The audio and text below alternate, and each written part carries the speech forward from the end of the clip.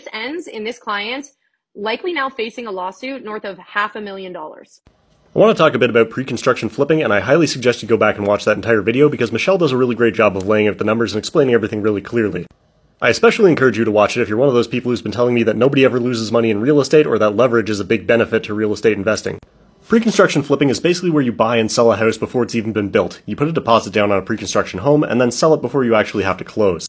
In this example, we see somebody who borrowed $190,000 against their home to put a deposit down on a new pre-construction home. They thought they were going to make a quick $400,000, but instead they may be now facing a loss of over $500,000. This is happening because the appraised value of the home is now less than they originally agreed to pay for it. They weren't able to sell the assignment, but they also don't have enough money to close. If they can't find a way to come up with the money to close, then the builder's going to have to find a new buyer, and the original buyer will be on the hook for all of the costs and price difference associated with that. They stand to lose a lot more than they originally put in, and remember, that original $190,000 was borrowed against their home.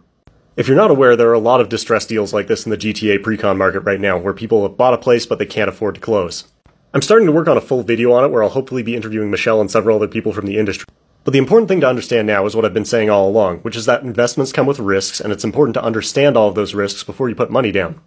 You can lose money in any investment, even real estate. And when you start engaging in highly leveraged, highly risky investments, things can go very, very wrong very quickly. Anyway, thanks for watching, go check out Michelle's video, and enjoy the rest of your week.